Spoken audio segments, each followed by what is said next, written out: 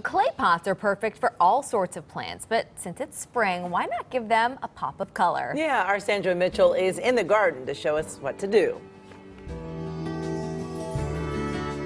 Good morning, everyone. We're in the garden with our buddy Nick Federoff from Things Green. Hi, making some flower pots today. Are these awesome looking? These are so spring. Yeah, they're so spring looking, and they make great little table settings. You know, we're over here at the Castaway in Burbank, and look how gorgeous this place is. It's so green right now. Yeah, so you could take something like this, and you could put it on your table settings. You could put about one by each plate or whatever, or if you want to make a real big one and have a planter-like setting going on, that's okay too.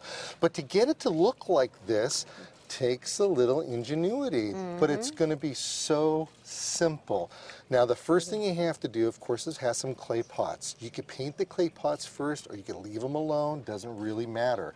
You can't do this to plastic pots because it seems that the plastic doesn't, the paint doesn't adhere very well to the plastic. So clay seems to work really well, and clay is still relatively inexpensive.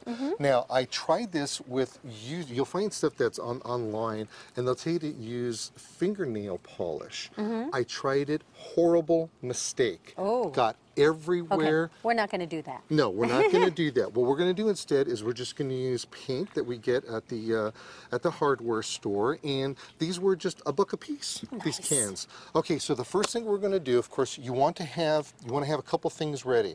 We want to have our pots ready that we're going to use, and we want to make sure that we have some type of setup to where when we end up doing this, we can put this on top so they can dry properly. A little drying station? Yeah, that's all that is. Now, when we end up doing this, we're going to try to not touch the outside as much as possible. And we're actually going to end up dipping this whole thing in water and picking it up. Now, watch what happens. Let's pick a couple of colors of paint over here. And of course, your paint, you have to make sure that it's mixed very well. And this is this right here. Watch what happens. Oh, you're spraying it in the water. Right in the water. Okay, go ahead and spray yours now. All right, that's nice. And then we're going to do some more over here. Okay, now we have 3 different colors that are in there. Go ahead and take your pot and then try to go like this, and then put your thumb right over here so it doesn't fall down. And I want you to start from here and kind of scoop up the paint and get your hands wet and everything sticking in the ground. There you go. Now pick it up. There you go. You see what you did? That's so pretty. Isn't that awesome?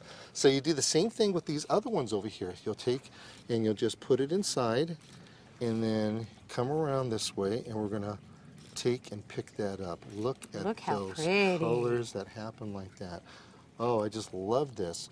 And then we're going to put them down right over here so that they can dry. You know, not long ago we did our little drip pots. That was one style of doing it, and then here's another. So you know what? Let's add a little more color in here. Okay. We could do that. This stuff will stay suspended.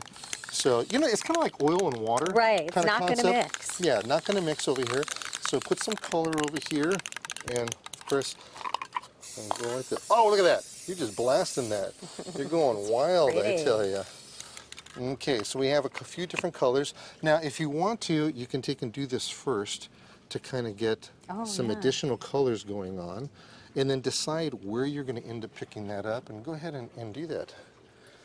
And okay, now you want the tail end of it to be popped up. There you go. Oh yeah. Look at the way that black is getting picked up in there. That's beautiful. Look at that. You know what? What do you say we do a real big one too? Okay. We'll do some more color. What else do we got here? We already have that. Let's do some of this. Oh, this is beautiful. So bottom line is over here is that this is a fun thing you could do with the kids. And we'll do this like this. It's so easy too. Just clay pots, spray paint, and a tub of water. It really is. Look at that. Ooh. Look how I picked all that up. So if anybody wants any more information, they can come to my website, thingsgreen.com, or even better still, you can come to me on Facebook at Things Green. And Nick Federoff. Easter, Passover, or Mother's Day gift. Yeah, it really does. And see, look at they'll just be beautiful like that. Now this one I pre-painted white, and then I did the other colors in there, so it's really good. I like the natural too.